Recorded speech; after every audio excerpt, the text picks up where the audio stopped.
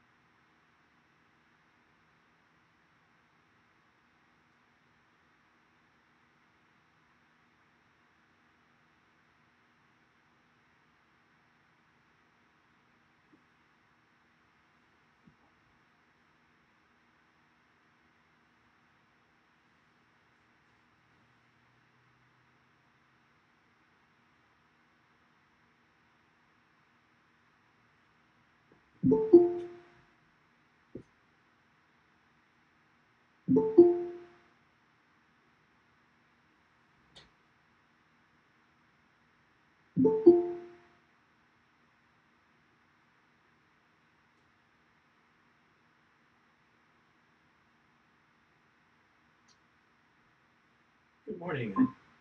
It's 10 o'clock East Coast time. We still have quite a few people joining us, so I would like to suggest that we have about another 1 to 2 minutes for us to allow the rest of the folks to join us. We'll get started at 10:02. Yeah, 10:02.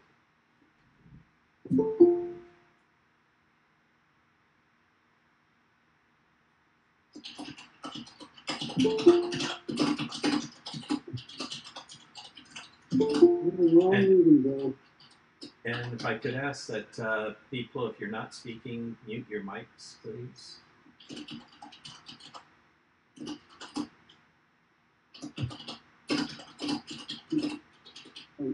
See you later, Bo. Bye. All right. Bye-bye, Warren. This gave me the link to the DCS meeting. This is not the DCS meeting. I got that, Bo, but the other one didn't work either. Thank you. Bye-bye. Okay. Have a good meeting. All right. Thanks, Warren.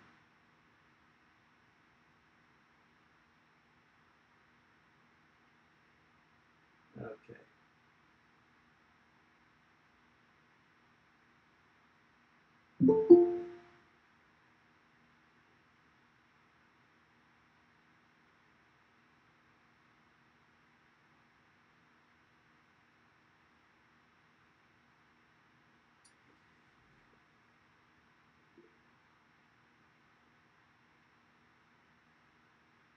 Okay.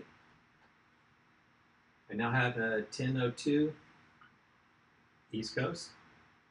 And let's go ahead and get started with the meeting. Point you to the chat for any information that you wish to share. But I'll talk a little bit more about that in a minute. I just wanted to point to it and say that the link for signing in for attending the meeting is posted in the chat room. So if you haven't seen it or you have not signed in, I would appreciate if you could do that. My name is Bo Backus. I'm with the Applied Physics Lab supporting NOAA, NESDIS, specifically the joint venture underneath OSAAP, and I'm going to be your host, well, I should say, the speaker for this morning to get us started, and like to go ahead and get started with the broad agency announcement for demonstrating the digital twin for Earth observations and assessing the benefits for the NOAA mission. If this is not the meeting that you intended to be at, I kindly ask you to depart, and we'll go ahead and get started. Next slide, please. So, wanted to start off with, this is a timeline that we're going to follow. We're currently going to do some presentations from about 10 to 11 Eastern. Introductions, opening acquisition remarks from our team, and the NESDIS joint venture program will give you an overview of what that is, and a little bit of an overview of what the community day is and ground rules, as well as go into some of the details of the Earth observing digital twin announcement. At 11 o'clock, we'll have general, yes, Lynn. Just checking that you're recording. Thank you very much, yes.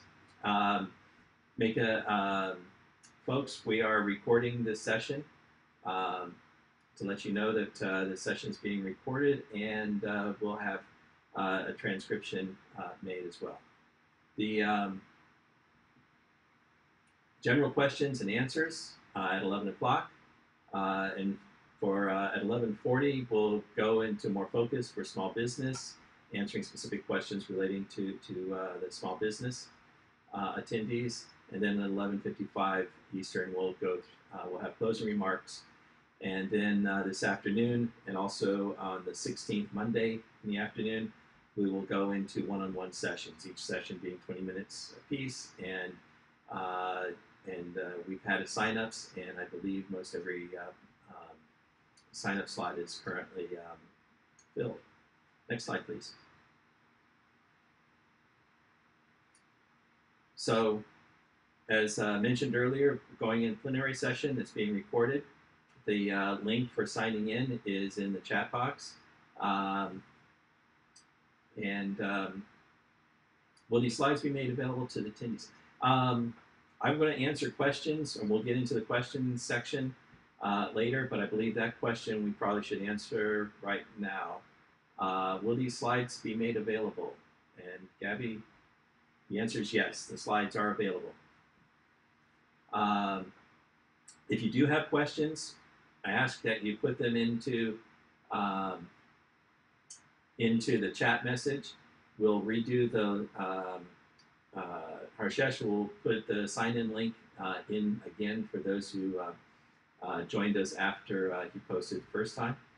And if you have any questions, please put them in. I will, during the question period, I will make sure that we get them answered. And if we are not able to answer them directly, we will get those answers to you no later than the 18th of May, which is next Wednesday, a week from Wednesday. I'm sorry, a week from Thursday. NOAA team questions for the, for the one-on-one meetings, which will also be recorded. There will be 20-minute private discussions. We will have the core government evaluation team and AGO will be representing NOAA at these one-on-one meetings. Questions will be recorded so that we can review them and provide you with accurate answers. Any non-proprietary questions that pertain to all the potential responders will be posted publicly so that everyone will benefit. And questions that cannot be answered in the one-on-ones will be taken as actions and responded to before the 18th of May. Next slide, please.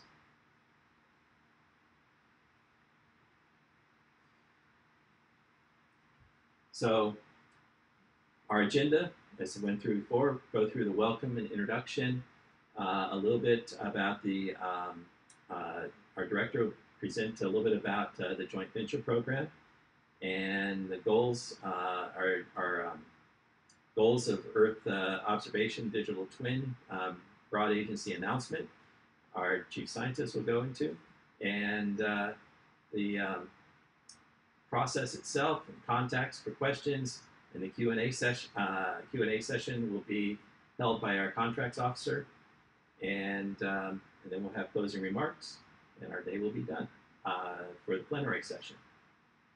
So, next slide, please, and introduce our director, Lynn Mayo.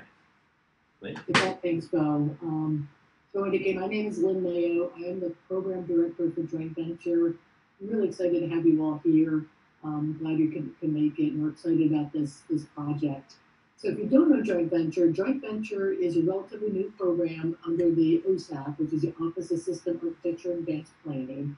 And our mission really is to leverage the capabilities being developed by industry like you all, like from academia, for other fellow partners. And how do we leverage that technology to provide high return on dollars for NOAA's funds? We have a number of different things that we do, but these BAAs is a big part of the joint venture program. It's really, I think, an interesting and new way to basically help meet business needs. And what we do with the technology evaluations that we do is what we're trying to do is really look at how do we incorporate, or can we incorporate emerging technologies into operational environment. So we're not doing research for the sake of research. We really want to look at, is this something, and all these technologies that we can put into the operational environment. But at this point, there is no plans for that. It's really kind of doing that investigation. Can we reduce the risk? Can we see that this might be appropriate? And what we're doing is we're looking at it as an enterprise architecture. As you may know, NESIS is really trying to go with the enterprise, really looking at everything. So we will look from geo to LEO to space to ground. It's really all of the NESIS operations we address through joint venture. So again, a new exciting program. We hope to see from us every year. We plan on probably announcing new technologies under BAAs that we want to investigate. So next slide. Some of you may not be as familiar with BAAs or broad agency announcements. You may be more familiar with RFPs. So I want to just talk really quickly about why we're doing a broad agency announcement versus an RFP. And really the benefit of these broad agency announcements is it really lets us to look at all the potential technologies without actually knowing exactly what we want you to do to the minutia.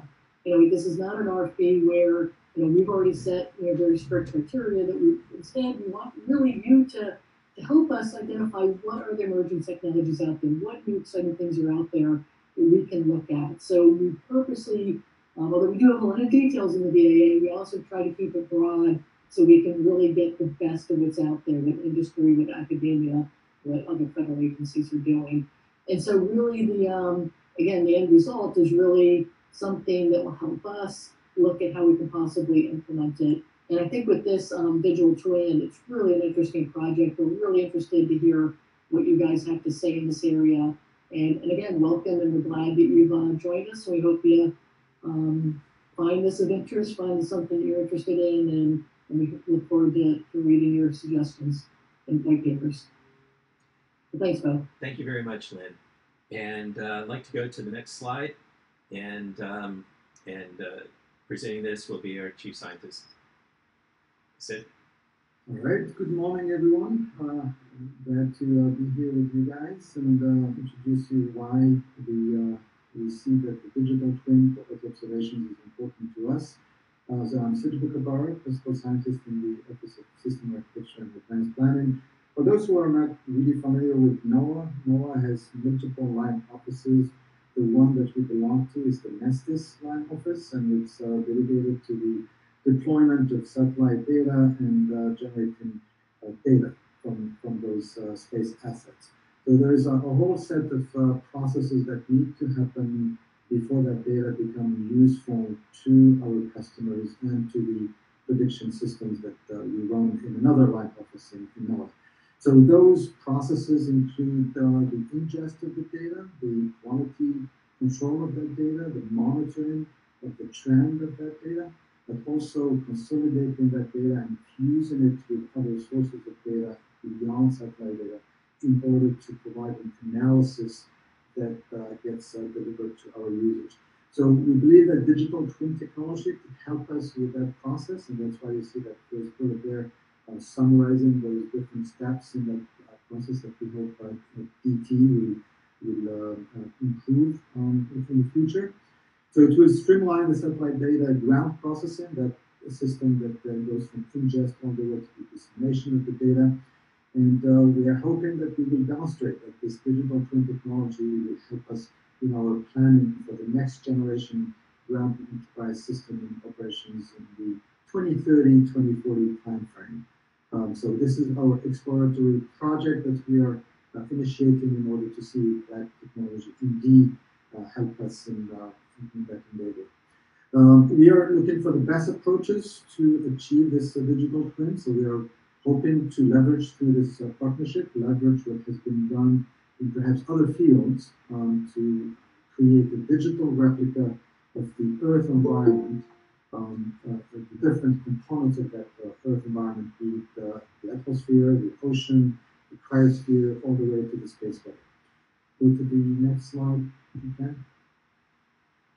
So you will see in the BAA content that we are seeking partnership with all types of partners, be it RBC, URRC, academia, or private sector, or other government agencies. And the end goal, as I was alluding to, is really exploring this digital twin technology for improving our mission of the future for processing environmental data from ingest to dissemination. What we are planning to do, for those who are familiar with our business, we provide two types of data, radiometric data and geophysical data. The radiometric data, for those who are not really familiar, are the raw data that the satellite measures. They are brightness temperatures, they are radiances. The geophysical data are the transformation of those raw data into information like temperature and moisture and surface parameters and so on. So we would like to have both types of data in that digital twin. And an important aspect of what we want to do is show a proof of concept. So we want to demonstrate a digital twin with few parameters in all these Earth system components, but design it in a way that is expandable easily so that if this is successful, then we would be basically expanding this to all the Earth system component variables. Go to the next. Thank you. So what does success look like? We highlighted a few bullets here to show folks what we are expecting to have through this project, but the BAA will give you further details in terms of specific characteristics. So first of all, we want to have, like I said, a flexible digital twin Earth system that will allow the users, either public user or specific systems that use this data for weather prediction, for instance, easy access and a tailored access. We want them to be able to basically tailor what they want in terms of parameters, in terms of region, in terms of temporal period that they would like to assess. We would like visualization tools to be associated with this digital twin. We want to be able to see the Earth environment from the depth of the ocean to the space weather, how it evolves, so trends, environmental time series and trend, as well as the spatial distribution of those data in the XY axis as well as in the vertical axis. We would like to be able to ingest several input files. So the idea of the digital twin, the main objective is to offer the users a stable interface to get the data that they want from the digital twin. But in terms of input, we would like to be able to provide different inputs, satellites coming at different times, covering different areas, all of them would be merged into that digital twin. So the system should be able to ingest several input files of different formats from different satellites, but also from both space assets and ground-based observing systems. The gridding of that digital twin should be flexible. If we can have it either uniform or non-uniform gridding, so that should be modulated by the user's needs. And one bullet there that's important, the grid value, in case you have multiple satellites coming or the collocation of satellites with ground-based measurements, for instance, what we are seeking is a mechanism to fuse those data into one single value. So using perhaps machine learning or computer vision or other efficient techniques to fuse those observing systems into a gridded value. The other aspect that's perhaps not in this slide but is in the BAA is that you might have gaps, and we expect that the project would make use of NWP forecasts to fill those gaps. Effort should be made to standardize the digital twin for Earth observations with other digital twin efforts, especially those in NASA, because there are many projects going on, so it would be a good measure to try to standardize and make those digital twins interoperable as much as possible. So an effort of coordination is expected as part of this project. The output aspect in terms of format should be compatible, or we should strive at least to be compatible with the NOAA systems. I think we're not in the BAA specifically mentioning any particular format, but we are encouraging towards a format that's compatible with the NOAA systems like the GSI and the UFS. The computer processing time is expected to be less than 10 minutes for processing a full global digital twin. And we would like to obviously document the lessons learned out of this project in order to see how we move forward after this project in terms of planning this in the next generation ground enterprise. And I think that's the end of my contribution here. Bo? Thank you very much, Sid. We could go to the next slide. And we have... Bo, you're on mute. Thank you very much, Sid. Old man's disease here. I keep doing this. So what we have here is, and thank you very much for that, wanted to talk a little bit about the software development approach. The software development, we have a preference to follow the agile implementation approach with supported frequent technical interactions between the developer and a skilled government team. This would give us the ability to do quick adaptation in cases of challenges, direction for development work to go, and also provide strong alignment of the activities with expectations, many of those that you just heard. This effort would be followed and guided on a more strategic level by a government-supported team of experts who will provide critical information as needed and working to assist with ensuring that this is moving towards the expected goals.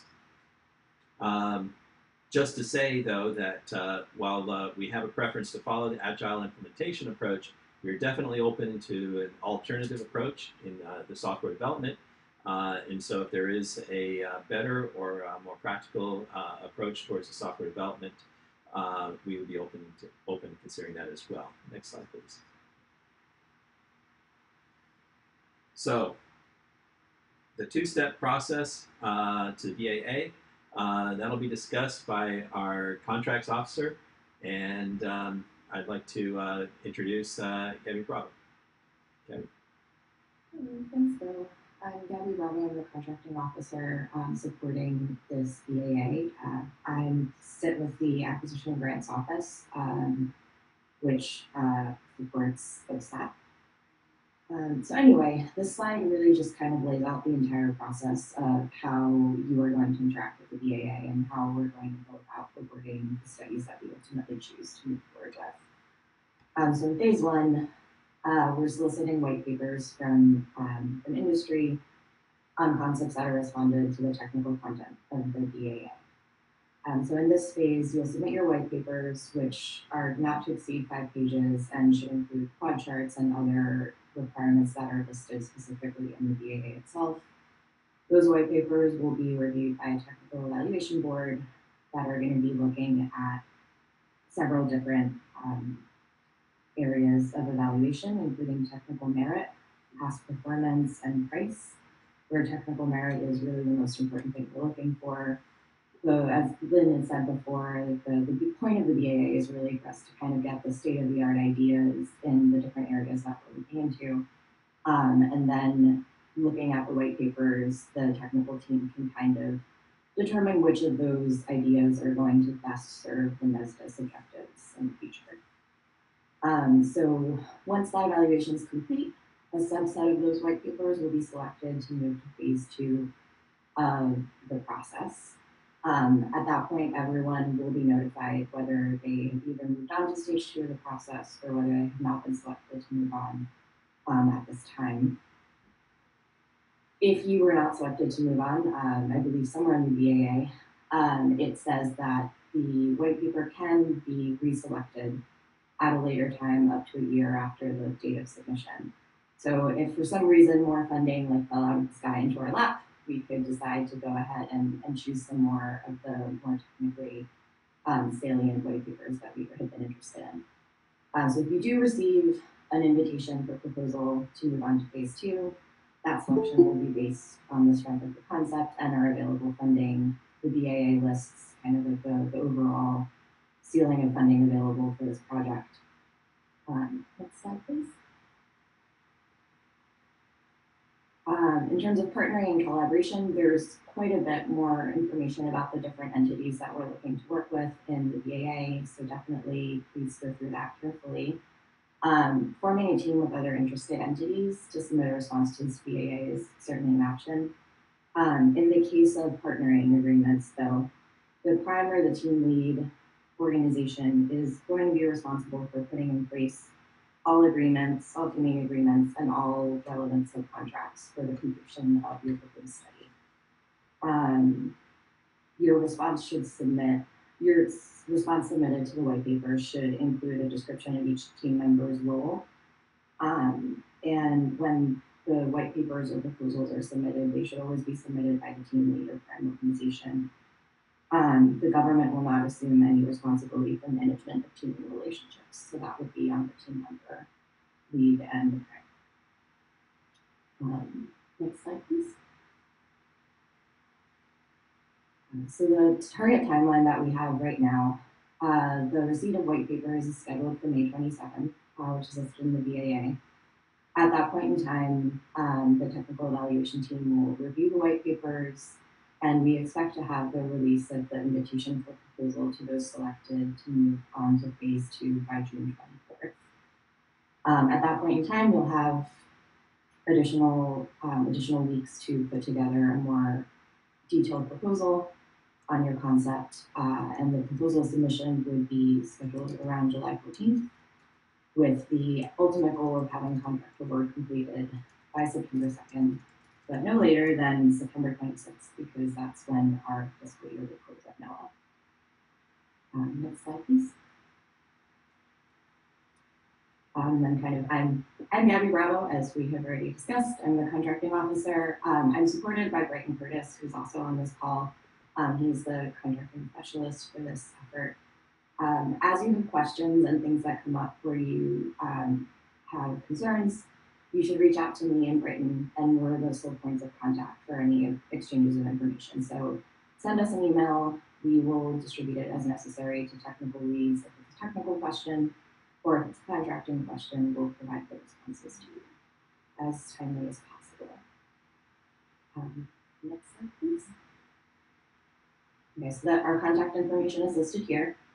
You can follow up with any questions, or if you have concerns about instructions, those are the email addresses that you should reach out to. And speaking of questions, I believe that brings us to the beginning of our Q&A session, a little early, so it gives you guys a little extra time. So if you have any questions right now, you can drop them into the chat box what we're going to do is we'll go through, read the questions kind of in order that they come, and either provide an answer if it's something that we know the answer to now. If it's very technical, we'll go back and we'll provide you, as both you mentioned, responses by the 18th. If you were a small business, there's like a chunk of time starting At 11:40. at 11:40 or 20 minutes from whenever we start this.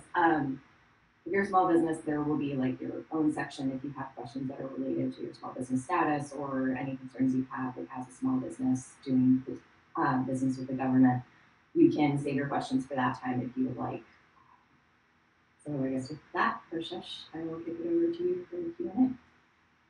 Thank you, Gabby. I have one question for you, and definitely encourage everyone to start submitting questions.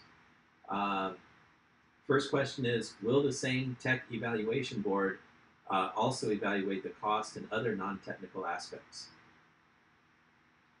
No, the cost will be evaluated by the contracting team. Obviously, in conjunction with the technical evaluation board to ensure that proposed labor and all of those types of things are realistic for the technical being proposed, but the price will be evaluated by the site. Thank you. Next one also for you, Gabby, is can you please elaborate on the software licensing terms of the contract?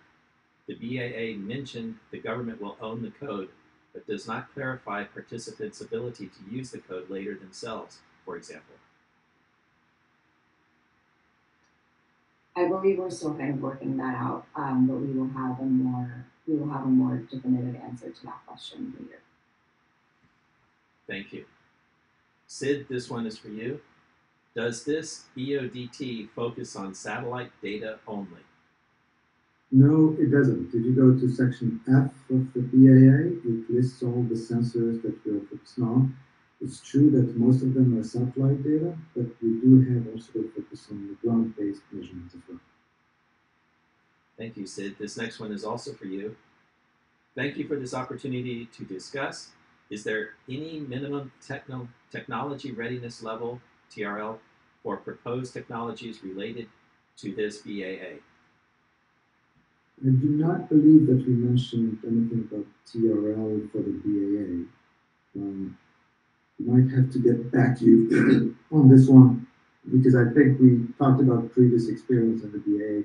So let's table this as a question we need to get back to later on. Thank you. This one, I'm not so sure. Gabby, I'll start with you and possibly Sid. Can you discuss some of the U.S. government agencies with which NOAA wants to partner? I don't think we have a preference for any particular agency. Any government agencies would qualify as long as they have the interest and the experience in digital twin technologies. So for a government agency, you have to, there are, on page 4 of the BAA, there's some guidelines that you need to follow where you must clearly demonstrate that work is not otherwise available from the private sector, because there are some restriction and competition clauses that we need to be mindful of. However, again, kind of going back to what Sid said, we aren't looking to work with a specific agency. We would be, if the restrictions on competition were met, we would be looking to go with the solution that best informs where Vestas wants to move in the future. Thank you. Next question will go to Sid. Can you speak to integrating government-provided data readers and algorithms? For example, types of source code, compiled binaries, or APIs, etc. So that's a good question. It's important to highlight that the vendors, there would be an internal government team that would provide tactical support to the vendors, and part of that effort would be to provide sample files as well as readers to go with them to allow you to, so source code, to allow you to read those files. Not sure about the integration aspect of it, but there would be sample files as well as readers and source codes to allow you to read those data along with potential libraries if they require libraries. Thank you. And Sid, this next one also goes to you. Does this EODT prefer to develop an existing DT framework platform or from scratch, basically ground zero? No preference. I think if you have something that exists already and you like to adapt it to Earth observations, that's great. If you have experience in digital twin and you'd like to start from scratch, that's fine. We don't have a preference either way. And we have no further questions. Are there any other questions? Bo, I think there is one right before this one that we missed. Thank you, Sid. From a platform compatibility, what are the major NOAA systems to consider? Thank you. We listed two systems in the BAA. That is, we gave them as examples, the GSI system, the Global Data Assimilation System, that we call GSI, as well as the UFS. The UFS is the Unified Forecast System that NOAA is working on to generate the future of the forecasting systems in the decade.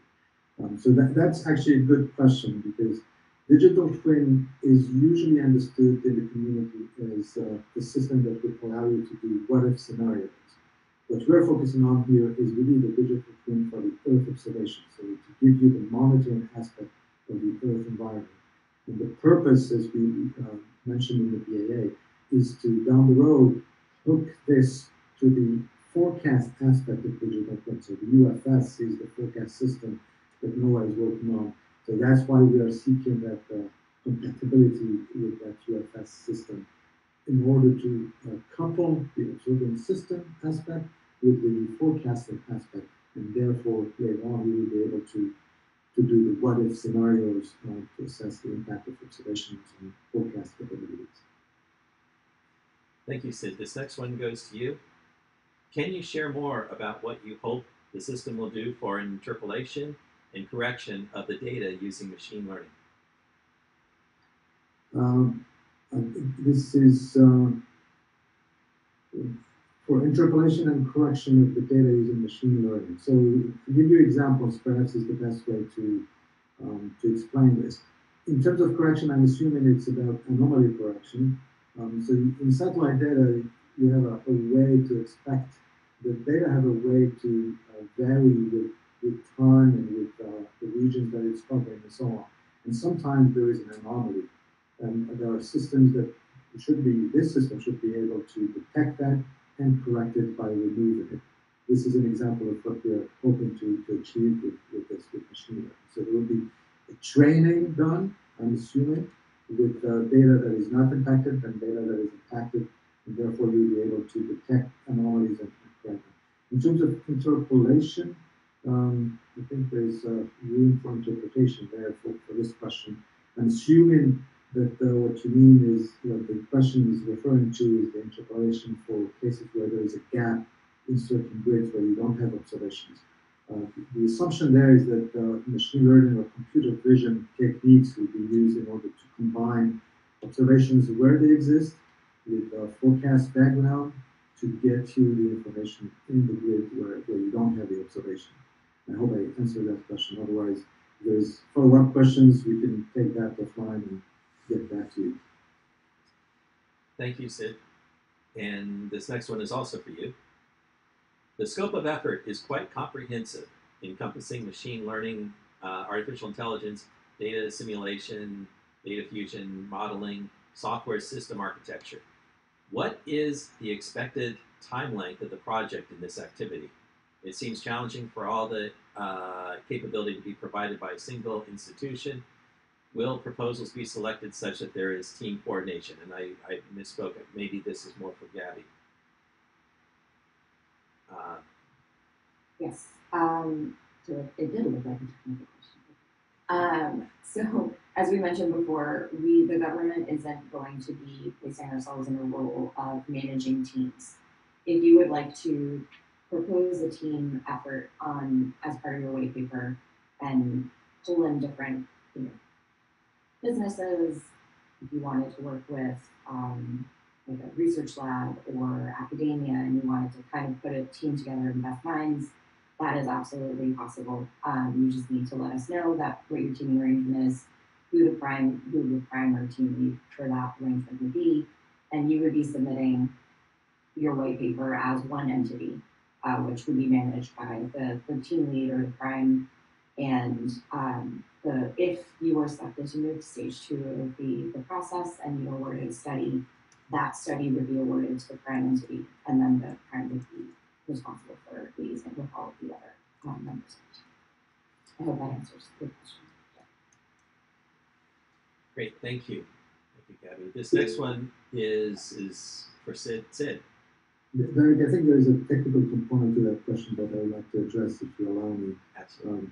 It is true that the scope is quite encompassing, and some of the companies might not be very familiar with our business, and it was by design because we wanted to leverage digital twin technologies as they happen in different fields. And that's why these projects will be guided by a government team to provide guidance when there's a need to make a decision one way or another, but also will be supported by a tactical team to provide, like I was alluding to before, sample files, formats, and readers, and so on.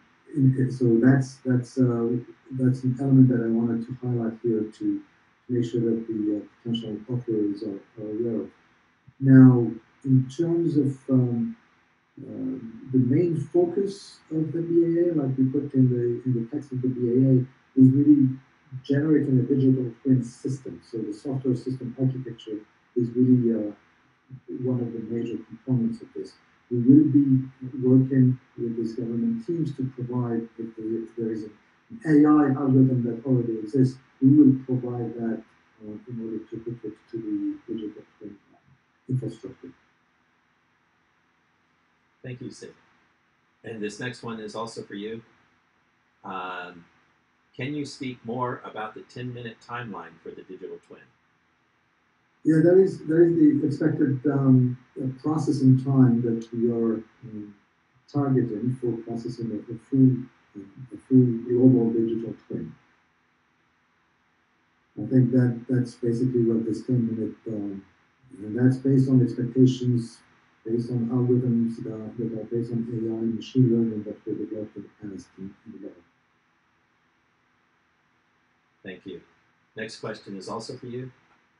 Is the goal to visualize the NOAA satellite data individually and a fused product, or only the data fused product globally? So that's a good question that merits clarification. The visualization is really about the digital twin output, not the input. So whatever the output is in terms of digital twin, so the global fused product, it is global by default, but we're hoping that digital twin could be modulated by the user's needs. So if the user wants just a portion of that, then that's the output that we would like to visualize. So it's more for the output than the input. Thank you, Sid. And this next question is also for you. Does NOAA want a digital twin of the satellites and their ability to observe Earth science phenomenology, or just an Earth model that incorporates the various data archives for machine learning purposes? So it's the first one. It's a digital twin of the satellite and other observer systems in their ability to observe and monitor the Earth science phenomenology, not the model. We are not, at this point, we are not seeking digital twin for the modeling aspect or the prediction aspect. It's really for Earth observation, and that's what the EO in the EODT stands for. Going back in the archives, no, that's not what we are seeking. I think in the BAA we said explicitly that we're seeking a moving window of 2 weeks of data. So that's the extent of what we're hoping. So the digital twin would be running, process 15 days, look at the output, how it evolves, how dynamically it changes, assess the trend, the time series during that period. Then we move that window, the length of that window will always be 15 days. Or as seen fit by the author. But we're not planning on going to the archives and doing machine learning applications. Thank you, Sid. This next question is also technical for you. Is there an expectation to only use NOAA affiliated data? Also, is the machine learning usage only related to Earth observation super resolution, anomaly detection / correction? Is there any scope of using machine learning to build models for tracking environmental prognostics? No, we don't necessarily look only for NOAA data, and like I was saying in the beginning, the hope is that the design would be flexible enough that we can extend it to other sources of inputs, including NASA satellite data, for instance. So it is for Earth observation, not necessarily super resolution. I don't know what's meant by that, but it's the Earth observations as measured at the original resolution. Some of them might be high resolution, some of them might be lower resolution. Is there a scope to using machine learning to build models for tracking environmental prognostics? No, if that's meant for climate applications and things like that, no, that's not the scope of this. This is again the digital twin for monitoring, assessing the state of the environment as it happens, with some time trends assessment associated with it. But it's not in the scope to do prediction of environmental phenomenology. Thank you, Sid. This next question might be both of you. Start with you, Sid. Are there any points of reference out of MITRE that would be useful? I don't know how to answer that question. I think I would need more details about what's meant by that. Okay. Thank you. I wouldn't be sure. So, next question is for you, Sid. Will NOAA experts be responsible for providing labeled data for training machine learning algorithms, such as anomaly detection? I hesitate to answer this question on the fly, but the one thing I'm sure about is that labeled data has a special meaning, and no, we are not committing to provide labeled data for training ML. What we are planning to do is have the tactical team on the government side work with you to provide sample files and guide you through what constitutes an anomaly, what doesn't constitute an anomaly. But I think what is meant there is very specific about AI labeled data. Well, that's not something that we're committing at this point. Thank you, Sid. We are getting near the end of the questions, so if there are further questions, I invite everyone to please submit them in the chat. This next question goes to Gabby. If we propose a solution based on an existing product, would the government need to own the code of initial solution as well? No. Anything that you've developed on your own or that has been developed by someone else using their own development dollars is owned by the person who or the entity that developed it. Anything that is developed using government dollars, we would want to own it too, but any pre-existing ones. Okay. And that is it for the questions. If there's any further questions, please put them in the chat. We do have a follow-up question. Would we need to provide data? This would go to Gabby. Would we need to provide data rights? So if your solution is selected to move forward into the study phase and you're issued a study contract, there would be data rights clauses involved in that. Depending on what the solution was and what type of code, again, not the technical person, we would have to discuss the data rights of that at that time.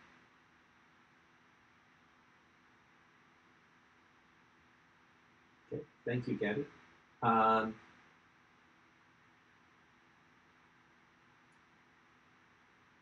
not sure, but I think this one goes for you, Sid. Thanks for the great session. As a follow-up, the BAA mentions interpretability, explainability for machine learning models. Could you please elaborate on that, since there are no predictions to be made using machine learning? Yes, so machine learning algorithms and AI algorithms in general, you can do the training sort of blindly and see what comes out of it, but there are now techniques to ensure that the results are what they are for the reasons that are expected. So that's part of the interpretability and explainability of the machine learning. This is important for NOAA because we want to make sure that the machine learning algorithms are giving us the results for the good reasons, and not just because of the easiness of the training and things like that. So there are techniques to ensure that the ML algorithms are interpretable and explainable, and I invite you guys to explore those techniques and make them part of the proposed methodology. Thank you, Sid. There are no further questions currently. So if there's any additional questions, I invite you to please put them in the chat.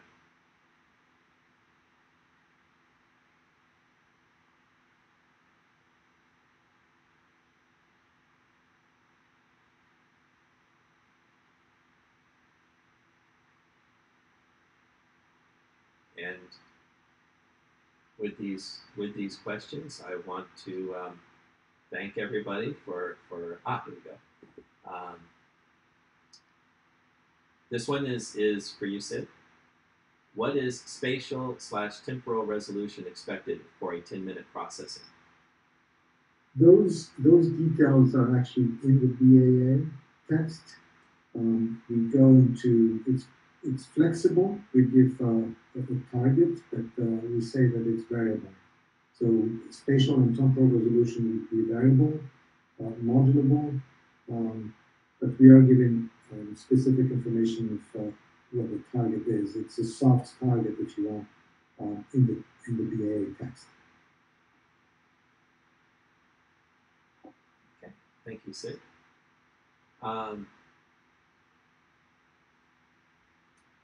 If we don't have any more general questions, which these have been excellent questions, possibly we may want to consider going to the small business portion of the question and answer period.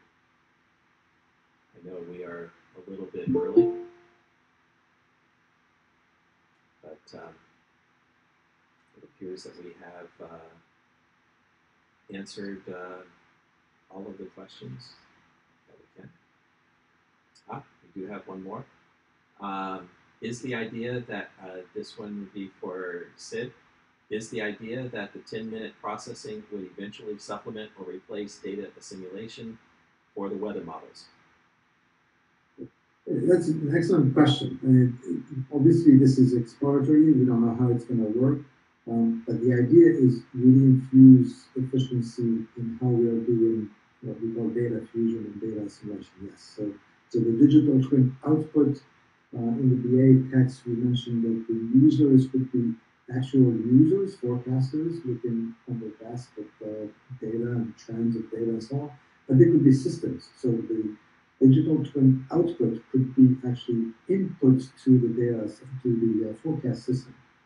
So in that sense, yes, it could be explored as a supplement or as a replacement to data assimilation of the future for weather models. And actually, I could, if you get me started, I could go on for a long time for that because the forecast system is going coupled. So the next generation forecast systems are going to predict the weather, the ocean, the land and hydrology and so on in a very coupled fashion to extend the lead time of that forecast, which means that parameters that are not used now for weather forecasting, for instance, might become important in the future. And that makes the digital twin even more important because it will provide all the data in a consolidated to those cut-point forecast systems. So yeah, it's still way far down the road, but in the back of some of us minds is yes, that is something that could potentially supplement or replace data assimilation for weather models and other coupled models. Great, thank you, Sid. And there are no further questions at this point. All I have to do is say that. I think this one is for you, Gabby. Is there a restriction on using proprietary ocean sensing data, or all data has to be open sourced? And where can we access the recording? So I guess there's a little bit for Sid and a little bit for Gabby.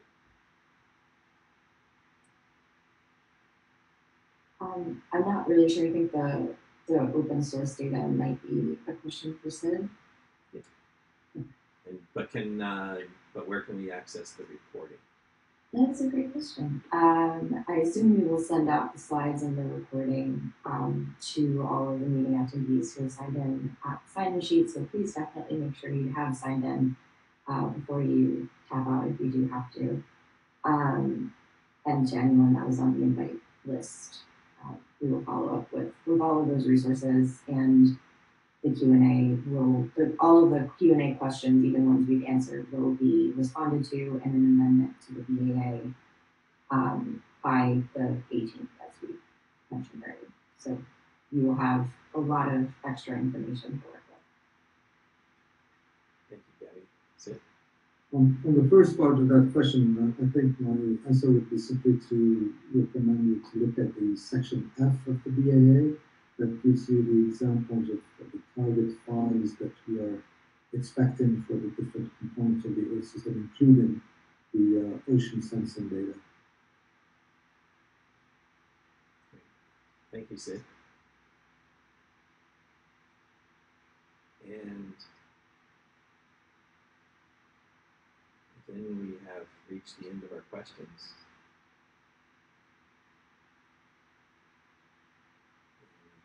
This time it didn't trip anymore.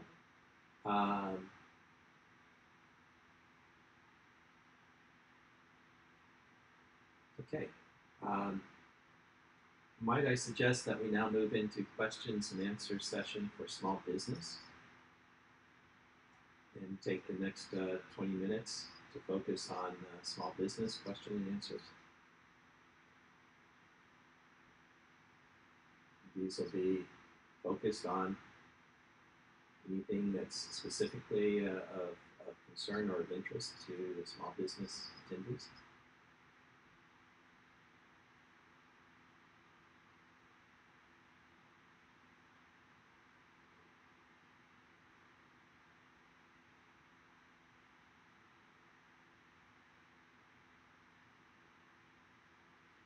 We do have a question.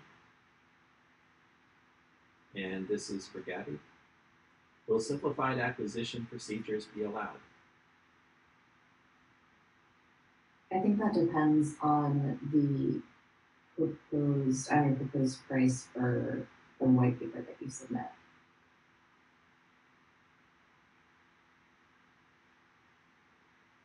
Thank you. Can it be requested? Gabby, follow-on question. It can be, I think that means, can it be requested? It can be requested. Oh, but it can be requested? But it can be requested? Yeah. Collins can't be requested. Okay. So simplified acquisition procedures usually cap out at different dollar values depending on what type of contract it is. So if you're, it would depend, I think this question would depend on the solution that you're proposing and whether that falls into categories of like construction or engineering, that we might need to discuss that concern offline just because it might be specific to something that you're thinking.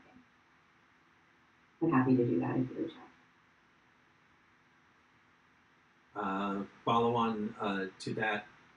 for clarification is, I am asking because of all the technical components that are involved. Why don't we take, if you have this,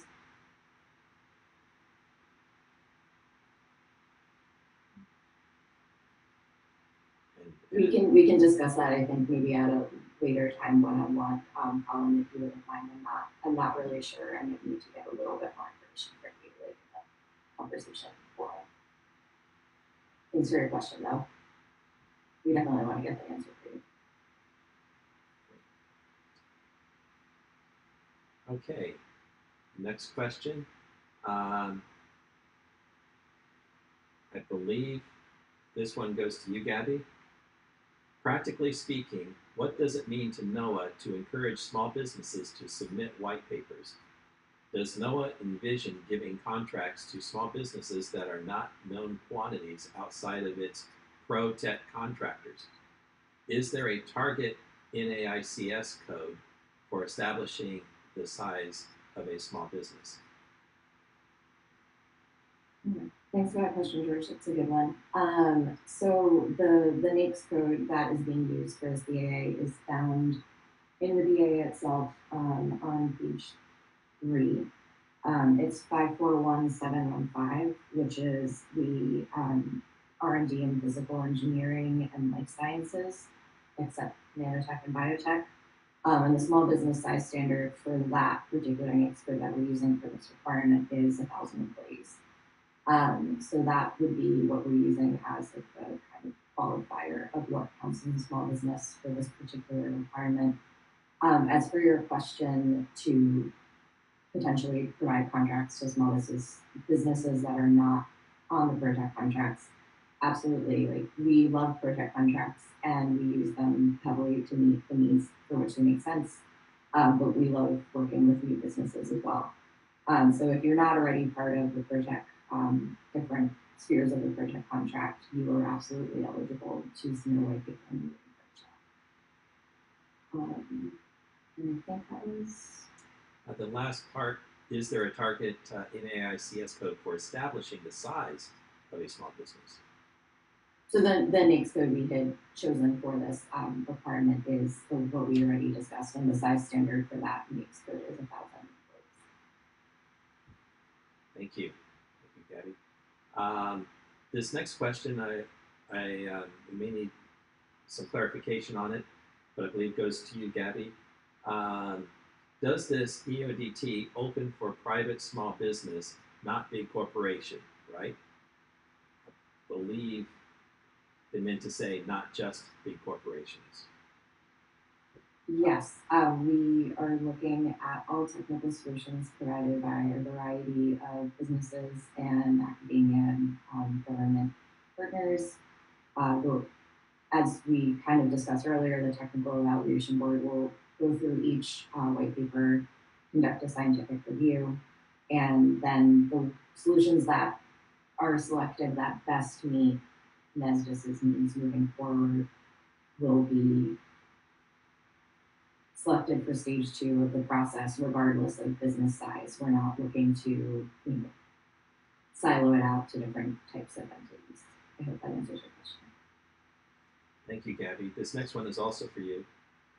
Does NOAA envision giving multiple awards? Yes, so NOAA envisioned the award of 1 to 2 studies for a duration of 24 months each. The entity submitting the white paper would propose the duration of the study and your proposed price. We are looking to examine different types of solutions, so there's definitely a desire for us to award studies to at least 2 entities with the funding that we have available, so that there's a way to compare different solutions. Thank you, Gabby. We do not have any more questions right now.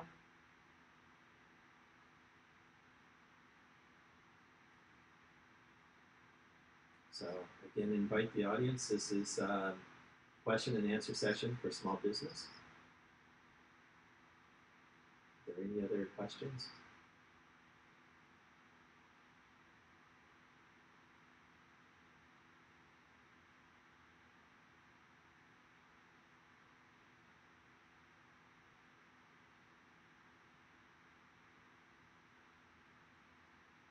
Yes. Well, we have appreciation for the presentation.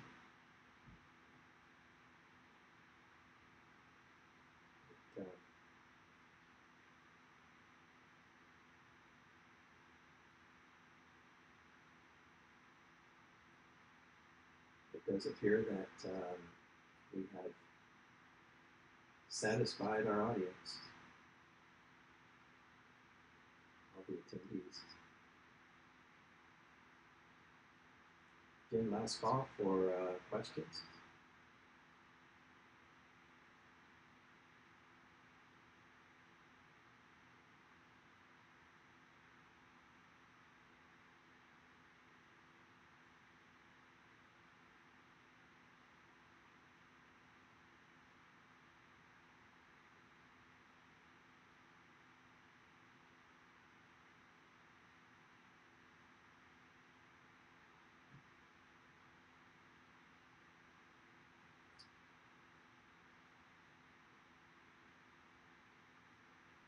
Now we know how all those teachers felt in that.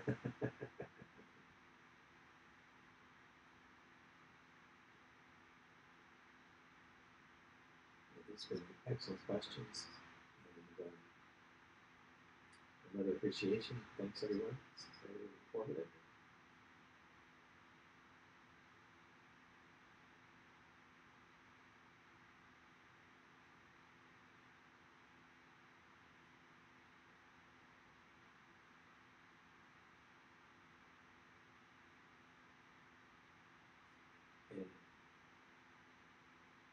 And we do have a question, a technical question.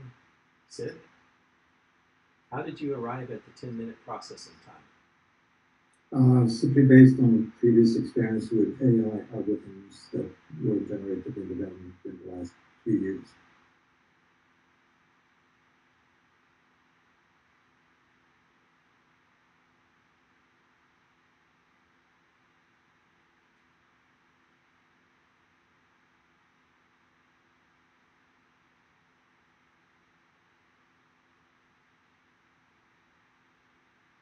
And some more appreciation.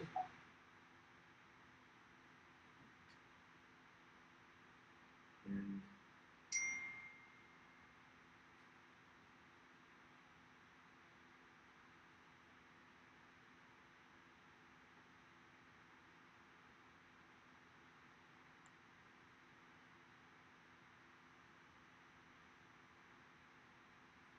okay, folks.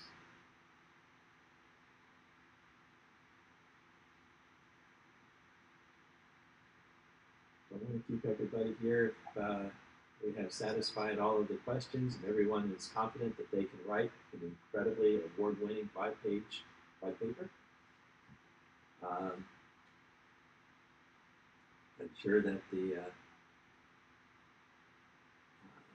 Technical Evaluation Board is looking forward to seeing some amazingly great, well thought out white papers.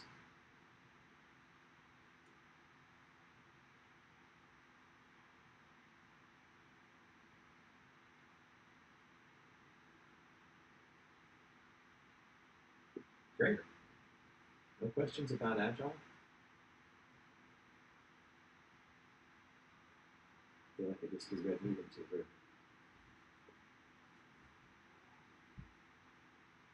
Okay.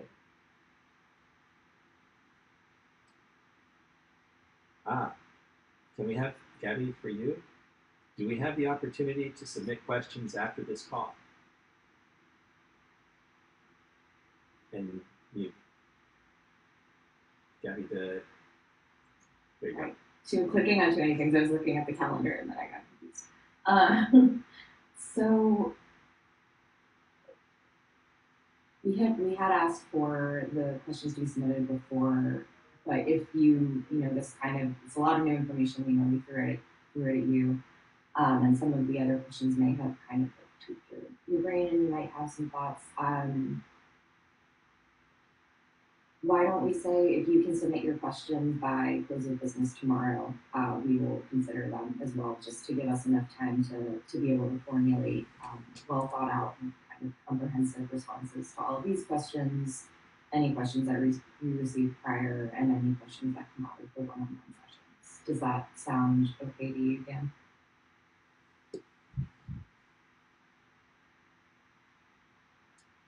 So close of business tomorrow. If you have any more additional questions, kind of that come to you while you're doing some other tasks not related to this, feel free to drop them by, and we will provide responses to those as well by the week. And okay, great. You answered the question I was going to ask as well. By the 18th, we will provide the answers. Yeah, I think that's fair. It gives us some time to consider all of the questions and then provide a comprehensive, like, full list of Q&As that we're going to have.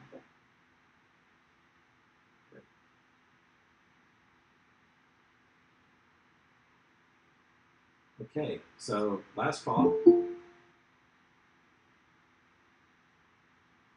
we'll make a last call here for questions.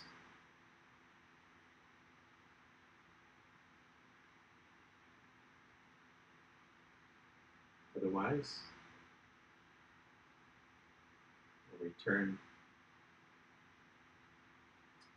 we'll return you to give you back about 53 minutes.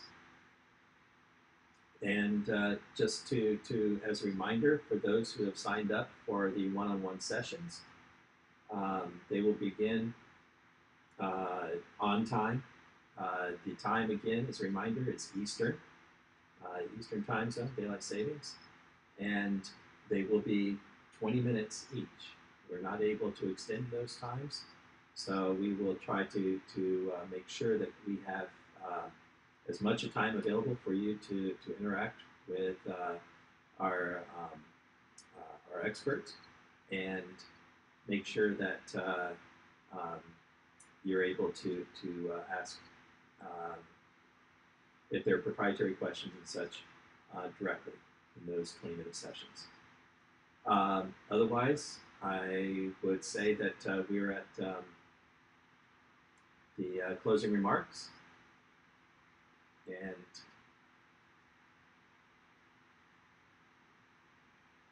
want to first invite if Lynn, if you have any last words.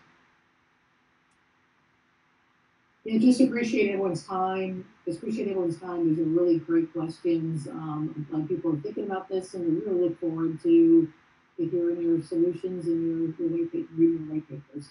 So again, thanks for everyone taking the time to attend. Thank you, Lynn. And Sid? No, nothing. Just to say thank you again also to everybody who participated, and thank you for the questions. And Gabby? Nothing additional from me, just same thing. Thanks for everyone's participation and all your really great questions. We'll work to make sure that you get responses to all of them, and we look forward to your submissions. Great. Thank you, everybody. We are very happy with your joining us for this. We're very excited about this project, and this will conclude our plenary session, our community day. And for those who have signed up for the one-on-one sessions, we'll see you in those sessions. Otherwise, again, thank you all very much, and appreciate your time. This concludes our presentation.